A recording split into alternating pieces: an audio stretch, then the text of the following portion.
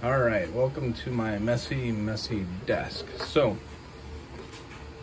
these guys come off the 3D printer like this, and they've got on the inside they've got all the threads already cut into them, but because the 3D printer can only be as accurate as it can be, or as a 3D printer is,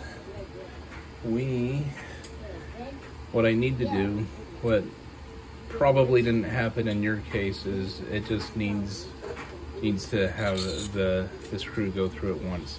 And you'll notice that it's really tight and I can't do it by hand.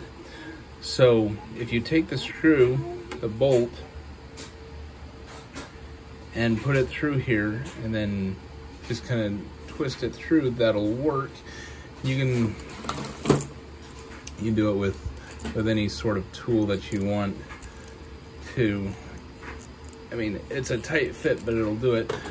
When I do a bunch of these, what I do is I take one of these guys and I will, that's the wrong direction, I'll screw it through.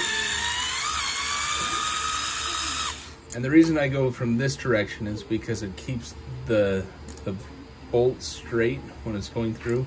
If you came through from the other direction, it can kind of cross, whoops, it can cross thread, cause issues that way. So once you get it through just like that much, then you've kind of cut through the threads to make sure they work. You pull it back out, or I do,